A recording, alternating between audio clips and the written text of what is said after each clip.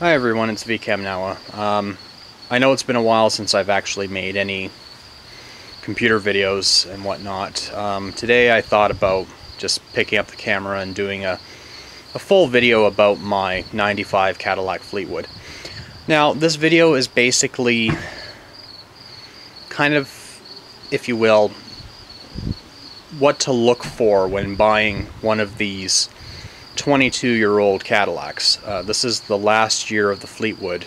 Actually, 96 was the last year. But the production of this model started in 93 and ended in 96 of this body style. The last time you saw a video of this car in full frame, like we are looking at it today, was in, I think, February of 2014. So that was 5 years ago, about so I think. And at the time, the car looked like it was neglected. It looked like it had just sat in the driveway. The white wall tires on it were flat and everything else, and it looked like that the car had just been sitting. Ever since I took ownership of this car, I've been trying my best to do the upkeep on it, make sure that it's been running mechanically, and making sure that it actually would be a reliable daily driver vehicle. It has been a very good car for the past 4 years that I've had it, but there have been some annoying problems, and these are problems to expect with a 22-year-old car. If any of you are planning on buying one of these cars, I would really suggest that you do a thorough inspection.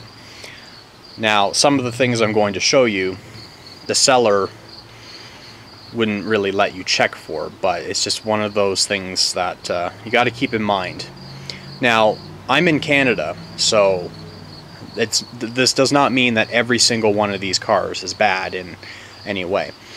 But I'm just going to go over some of the things that could go wrong and just things to look for. So the first thing we'll start with is the air conditioning.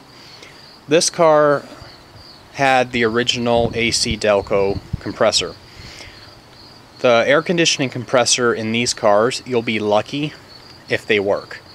This also goes for the Buick Roadmaster, Chevy Caprice, Chevy Impala. They all have the same engine. You'll be lucky if the compressor actually works, and if it does work, well, don't get too comfortable with it because it will fail. And usually the compressors always fail by not blowing cold air, making rattling noises, and whenever you shut it off, it makes this grinding metal on metal sound. So that's one of the things to look out for.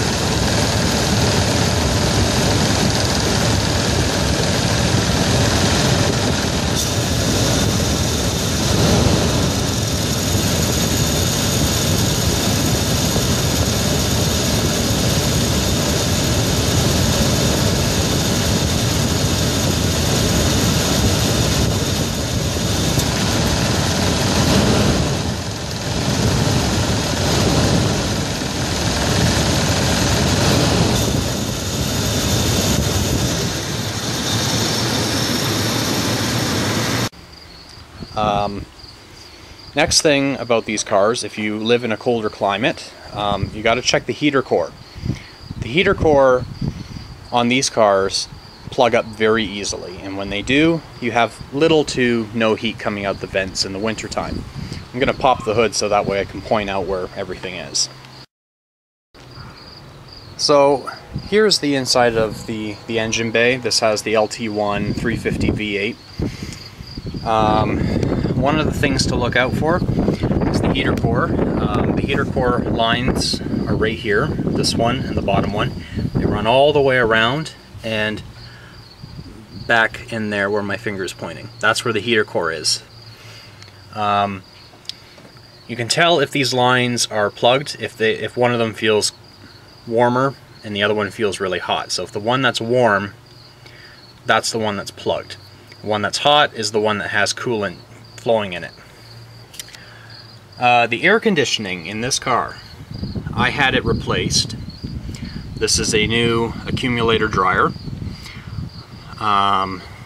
Compressor. Not sure if you can see it, but you can see that shiny pulley gear down there.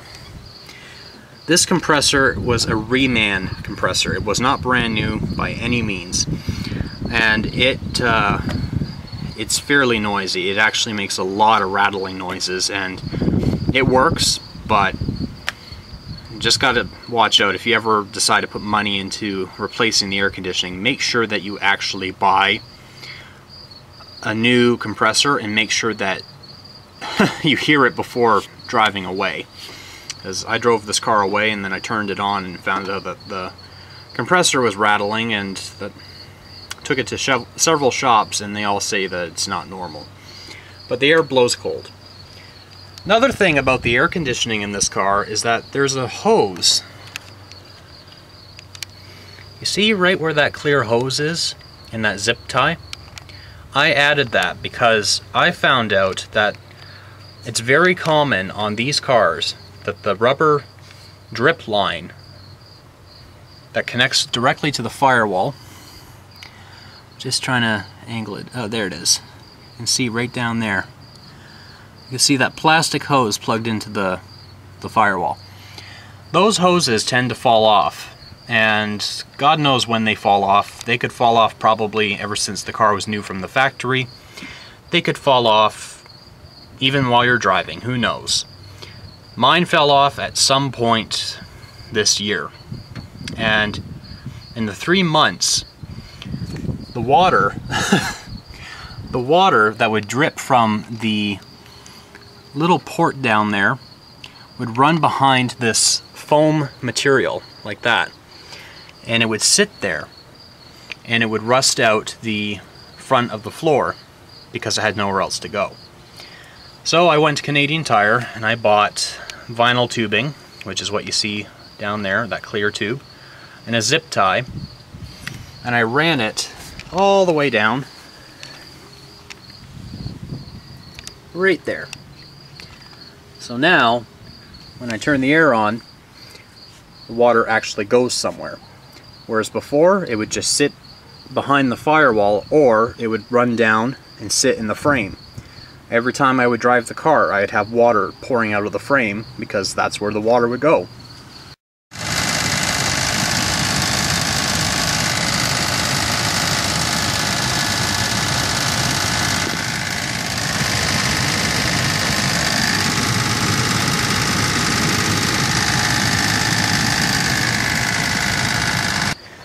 Got to keep an eye out for that. One of those biggest issues that can happen on this car. Now, you can check to see if there's water inside your car, because it will happen. Water will form on the passenger side floor. What you do is you crouch down,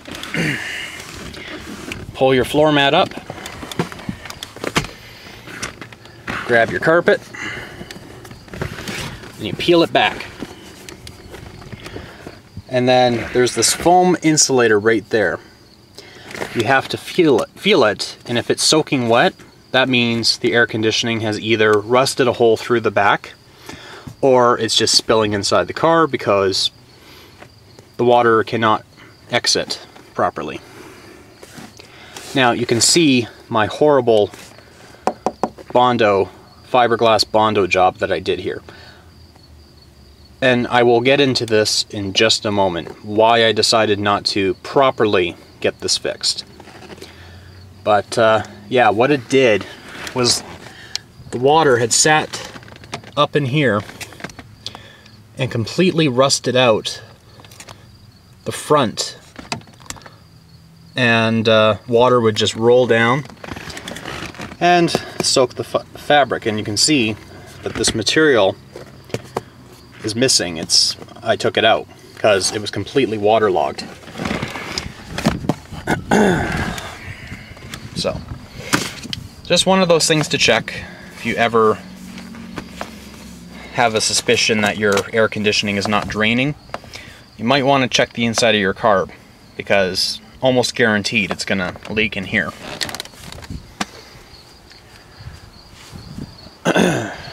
Another common problem with this car, and several cars like it, the oil pan.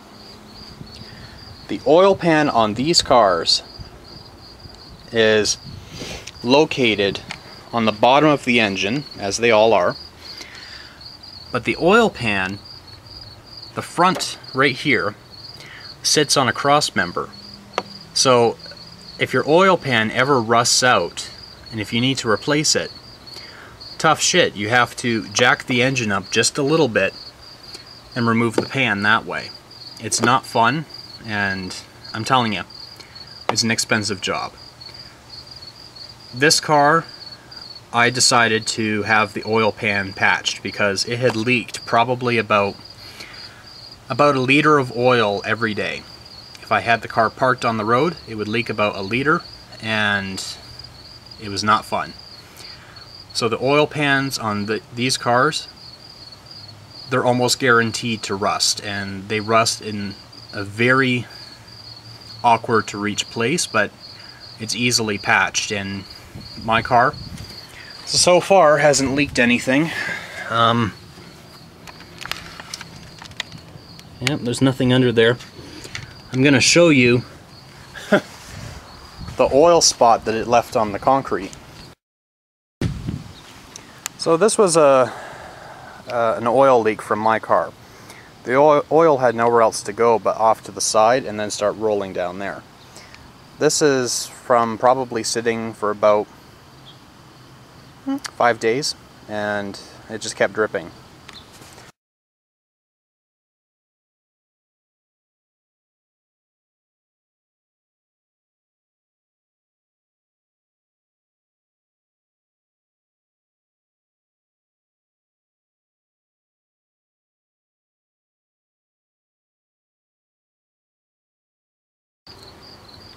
So that's one of those things to look out for. Just make sure that you check your oil level, and if you ever see any spots underneath your car, could be your oil pan rusting out. The other thing that could go too is the rocker or valve cover gasket. You can see that this one is kind of saturated in oil. It hasn't leaked too bad. It's actually, I never noticed a drop on the ground, but it does have a small leak, but it's nothing major, so I'm not really gonna change that.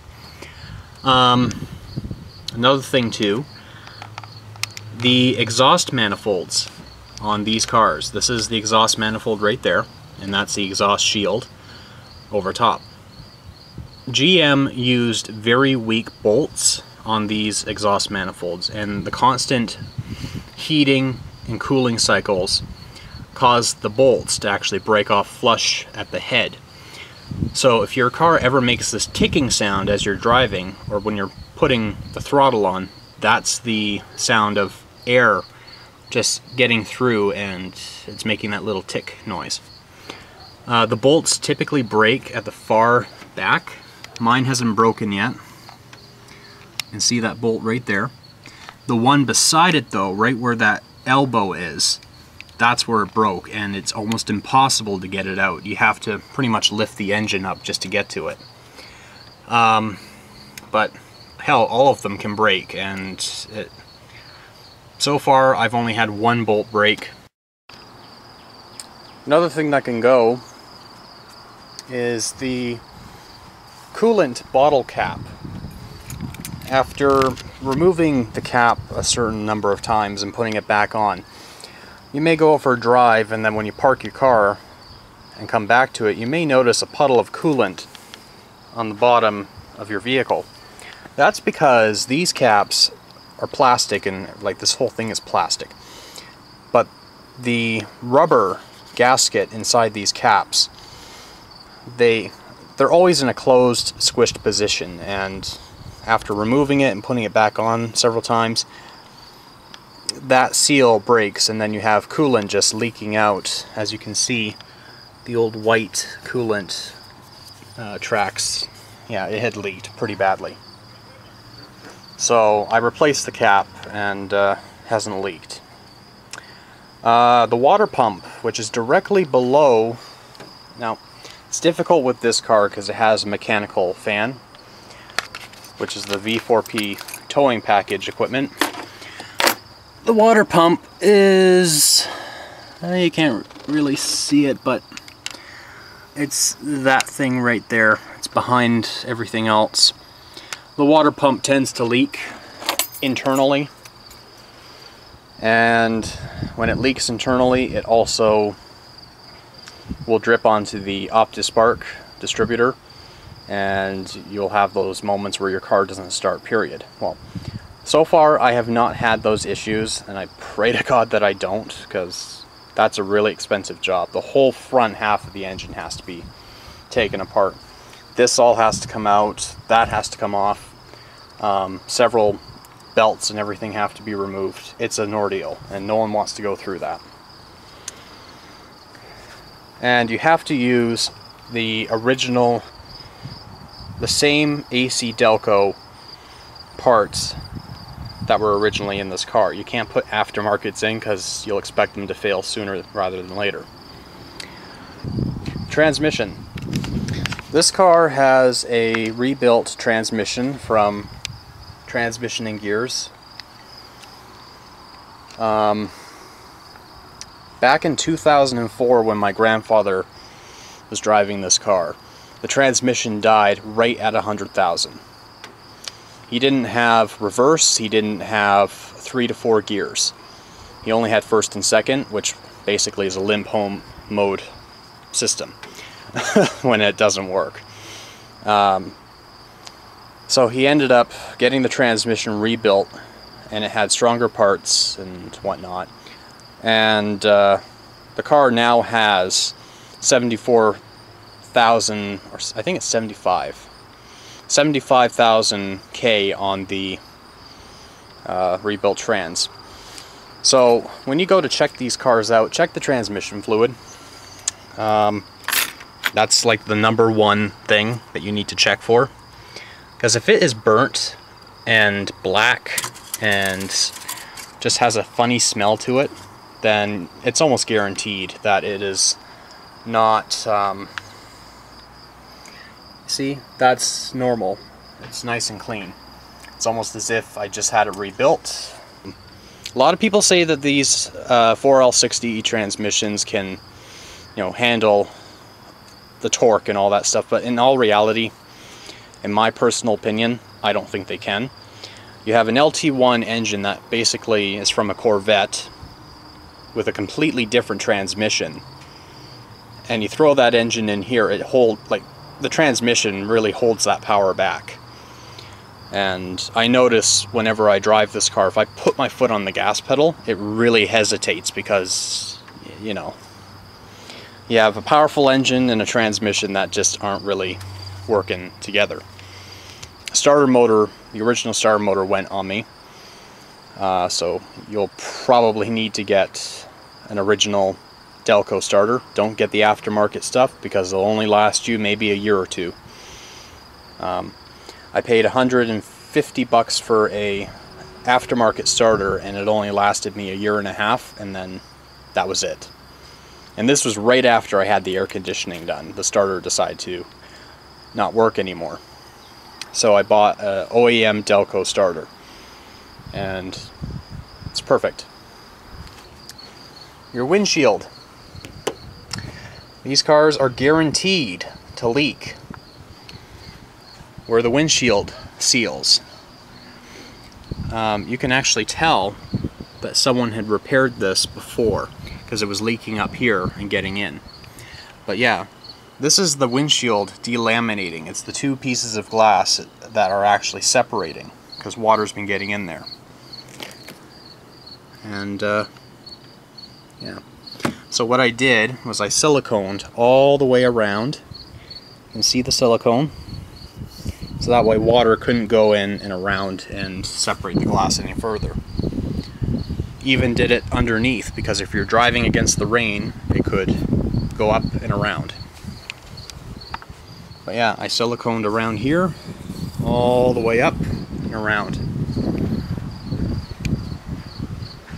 That's some old silicone that I didn't really get off, but it didn't really matter. If your car has a sunroof, oh boy. I did a video on this about back in March. My sunroof had leaked on this car, on the passenger side rear. The hose was plugged.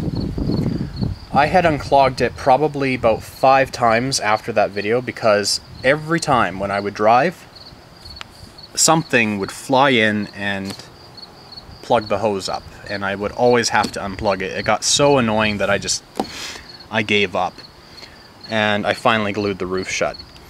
A lot of newer cars nowadays, whenever you open the roof, this arm lifts up with a mesh screen. These cars don't have that. So whenever you open your sunroof, this arm comes up, but there's no mesh screen to keep anything from flying in and getting caught. And yeah, so it's very typical that the roofs plug on these cars. The video 5 years ago, I had mentioned that my grandfather glued the roof shut. Now, he glued the roof shut because he had a phobia that the roof would leak. It never actually leaked. It was a phobia that he had. And he did it on every car that he had. For me, I figured, well, it's just a phobia, so I unglued it, and I've virtually had no problems with it until this year. And yeah, so I glued it shut, and that's the way it is. Another reason why I glued the sunroof shut was because after I cleared out the passenger side drain tube, the driver's side started leaking. So I dropped the headliner on the driver's side in the rear, and I found that the hose was already disconnected. To my horror, I thought, oh my god, I gotta reattach it. I couldn't do it. It turns out that this was a defect from the factory. When this car was at the assembly plant, they could not get that hose to connect properly because there's a tube that's right here, and it runs all the way down, kind of like in a C. It runs down and then exits down on the bottom here, right where that lip is. The problem was that tube was barely poking out of the opening up here, and the hose was not long enough to plug in to that fitting. So instead they glued it, and then over time that glue had fallen apart and left the hose just hanging there, and then it just finally started to leak. So yeah, to make sure that your drains are properly working, just pour water on the top, and if you see it dripping from the bottom, that means it's working. If you don't see water dripping, it means it's coming inside and rusting your car out. The door seals on this car, as you can see, are warped and squished and just not looking right. The door seals on this car will eventually let water in, and that they have. And rather than buying new door seals, because again, oil pan, rust floor in the front, and several other issues, I thought, what's the point? There's no point spending any more money on this. So the water would go down and around, all the way down, and then it would stop and go underneath and over, and water would just sit right back in there. And all I did was I just stuck my fingers in there, and it was probably about an inch of water just sitting there. So I ended up siliconing as much as I could, just any possible areas where water could get in. And so far I have had no leaks, and I'm hoping that that's the end of that. Yeah, so here's hoping. So the driver's side door seal leaked, and then the passenger rear door seal leaked. And that one was actually the worst. This one really was the icing on the cake. Same problem happening over here. The door seal is starting to let go because it's shrinking. So I had to put silicone in to fill the gap. And water would come in through here, and then around and down, and then also go in like that. The water had filled up so much that this material, this is exactly what they use. This material sits in there like that. And when the water comes down, this fabric absorbs it, and then the water practically just rolls down and sits in there. And then your then your floor rots out. And you have no idea, because the carpet actually has a rubber coating on it. So like it's exactly made out of the same rubber as that. So when you feel the carpet, it's dry to the touch because that rubber is blocking any moisture from penetrating it. So my passenger side rear floor has rusted out, and you'll see a picture of what it looks like.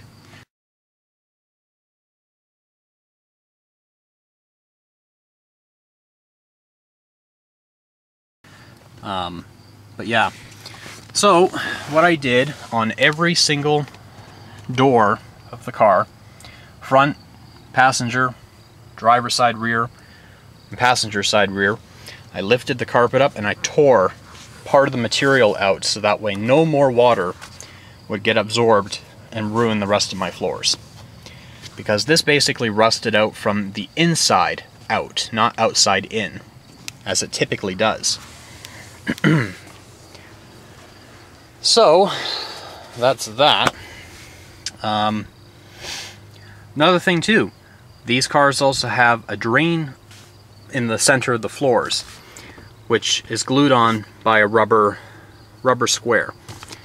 And when that glue lets go, that rubber square just kind of falls off. And whenever you drive through puddles, water will splash up and get in the car that way too. So you gotta check your drain plugs on the floor. There's 2 in the back, 2 in the front, and there's actually 1 or 2 on both sides of the seats. So you gotta check that too. Here's another good one for you. The cars like this with the vinyl top have a tendency to leak water in the most random places. This car had a leak in the back window. This is where it gets ridiculous, and I mean, this is ridiculous. When the water has nowhere else to go, if this draining system here gets plugged, the water has nowhere else to go, it will sit in there and it will rot out the window seal. And you'll notice if water is getting in your trunk or getting inside the car, if a little bit of condensation forms on the inside of the window. This has happened in this area, that area, and right in the middle.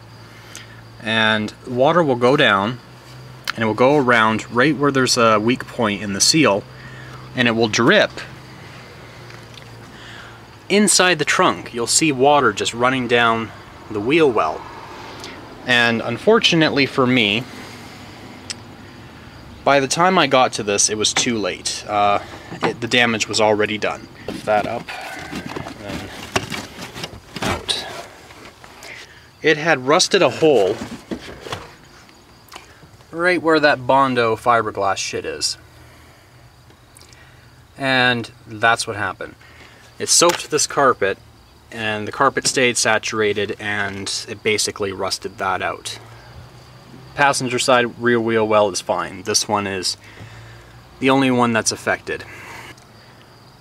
These cars have several overlapping panels. There's one right there.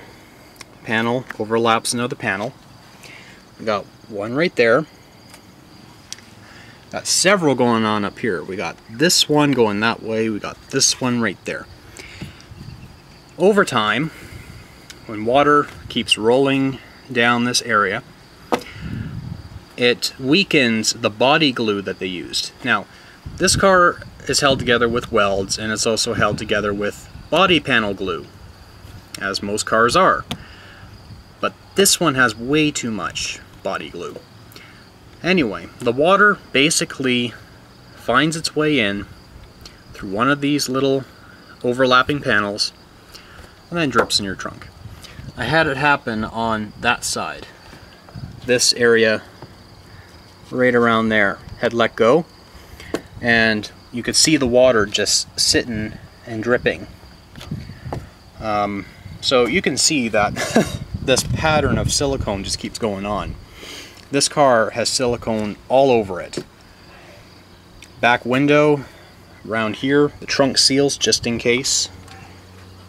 All the way around. Shitload of it right there. Check that out. But it works though. The silicone works. It does the job. Another area where, and this is bizarre, but I don't know how, right up in here, this rocker panel and everything else. Some of it is held together with welds, and some of it is held together with body panel glue. Again, the body panel glue let go right up here. And I drove through a big puddle, and I found out that the edge of my carpet was completely saturated in water. Lifted this up and found out a chunk of the body panel glue was just sitting there. So, grabbed my silicone and sealed it up, and so far it has not leaked. Now you notice that the carpets are not fully tucked in, which means I can just easily pop them out like that. This is because I have a paranoia that it will leak, and if I need to quickly check it, this is the way to do it. And you can see that huge glob of silicone that I had put in there. That's because I wanted to make sure it didn't leak. This is the area where it was leaking. The body panel glue, oops, had completely fallen off, and it just left that huge gap, and yeah. And the wires are right there, conveniently to get wet. Oh, you gotta love it. You just can't win. So yeah, my carpets are basically just sitting like that, and they don't pop up at all when you get in. Like, I mean, I can get in this car no problem. Put my feet down in there, and the carpet wouldn't pop out. Another common problem on these GM cars of this age. The power windows are notorious for falling in the doors. I have redone the back driver's side rear and passenger side rear windows. They have these little sliders on these rails that the window is attached to. And when the sliders break, which they always do, you have the window falling in the door and it won't go back up. I've done the driver's side, but I replaced the slider with a roller because that was all I had. So there's actually one slider and one roller, so when I put the window down, you'll hear the noise that it makes.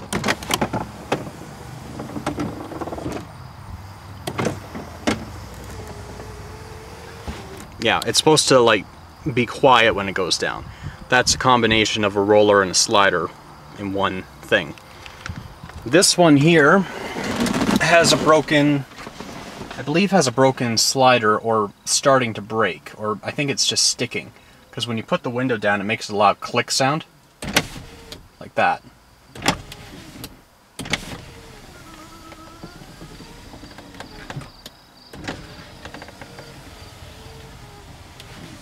Yeah, so that one, that's going to need to be looked at very soon.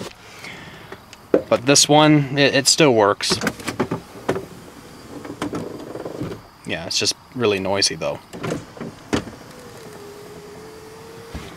So yeah, I do have a video on YouTube on how to repair the sliders, and so do other people who own a Buick Roadmaster, Chevy Caprice, and Chevy Impala. It's basically the same procedure, just different ways of removing the trim, because they're all different body panels. Another thing to watch for on these cars is these chrome cladding panels that they put all around the car.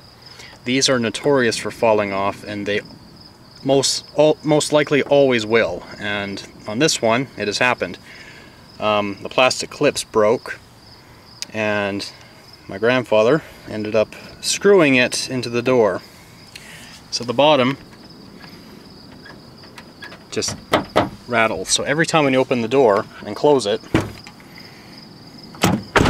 it rattles. Yeah, this panel actually flew off when he was going 80 kilometers down a hill, and it just went woof, gone. And it has all of these dents in it from being hit by another car. But, oh well. It also, with these chrome cladding panels, they also rust out the door when they're sitting on them. This car this panel ended up rusting the bottom of the door, and this is a very poorly done paint touch-up that my grandfather did. You can tell the difference between where the clear coat and this is just cheap paint that he put on there.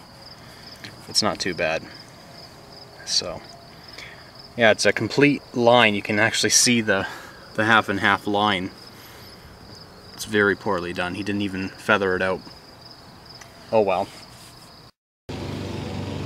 Another thing too is that these wheel skirts tend to collect a lot of salt, snow, and sand, and they will rust out these wheel wells pretty quick. To check to see if it's rotted, just push your fingers on it and see if they go through. Another thing too is you can take the skirt off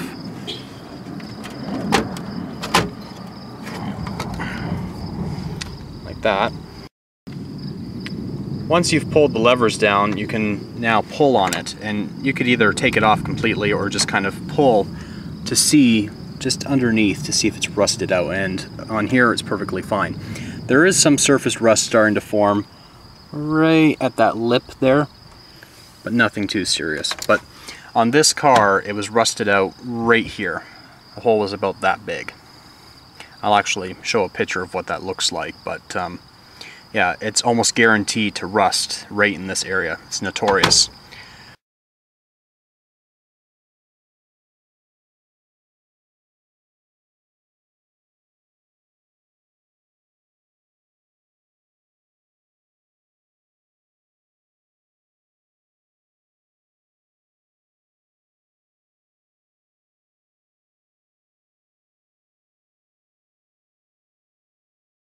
And right here, the quarter panel will start to rust out on the bottom, as you can see right there. It starts to rust. It's only rusted at the very bottom, but not on the top yet, so I gotta deal with that. It's kind of a word of advice to anyone who owns one of these cars. Take good care of it and treasure it for as long as you can, because when they do let go, you'll be a miserable son of a bitch, because that's how I've been this past year. It's just, I've been so miserable just because my favorite car, not to mention my very first car, this this was my very first car. You know, I've had 4 years out of it on the road, but I feel personally, and just how my mental process is, I feel that this car should have had probably another 4 years in it. It only has 175,756 kilometers. Now, in miles, that's 109,204 miles. That really sucks when you look at it that way, because I mean, there are cars like this with this many miles that are pretty well mint still. But it really all depends on who the previous owner was. Like, I mean, I wish that I had owned this car since new, because it would be in fantastic shape. When these suckers rust, they will rust in the most bizarre places that it is unbelievable. And I'm just making this video for anyone who has an interest in wanting to buy one of these old cars, just to really look into it, like look thoroughly and make sure that it's not rusted. And if the car's been oil undercoated, that's a plus, because this car wasn't oil undercoated, but at the time when I got it though, 5 years ago, there was virtually no rust on the floors or anything. This all just happened because water just like gets in and it will rust anything out. So let's start it up and let you guys hear it run.